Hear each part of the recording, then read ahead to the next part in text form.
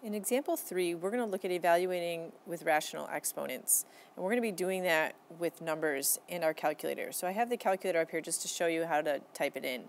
But the first thing we're going to take care of each time are these negative exponents, using that rules of negatives that we just looked at. Remember, if we have a negative exponent, we want to get things positive. So if we have 1 over 32, to make this positive, we need to bring that 32 up to the top. So we're going to look at this as 32 raised to the positive 2 over 5. So when we type it in our calculator, so I want you to take a look over here right now. I'm going to go ahead and type it in. We're going to have 32, so let's type in 32.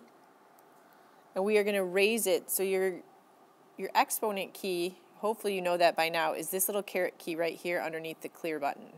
So that, if we hit that button, that's going to raise us up to the exponent here. And then we want to type in 2/5, so we're going to do 2 divided by 5. And then we can go ahead and hit enter, and we get 4. So we know that this is equal to 4.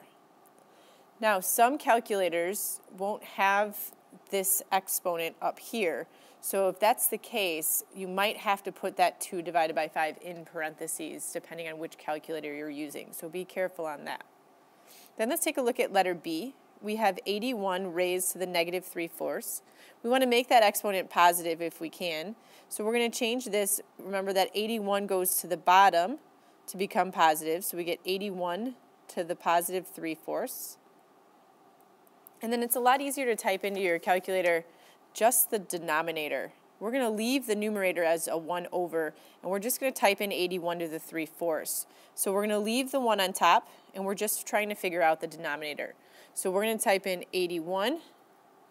We're going to raise it. So remember, we're going to be hitting this button right here, our exponent key, to the 3/4. So 3 divided by 4. Hit enter, and you see that we get 27, which means that 27 is in the denominator, and we get 1 over 27. Next, I would like you to try a couple on your own. So if we scroll down here, you can see that we have number 1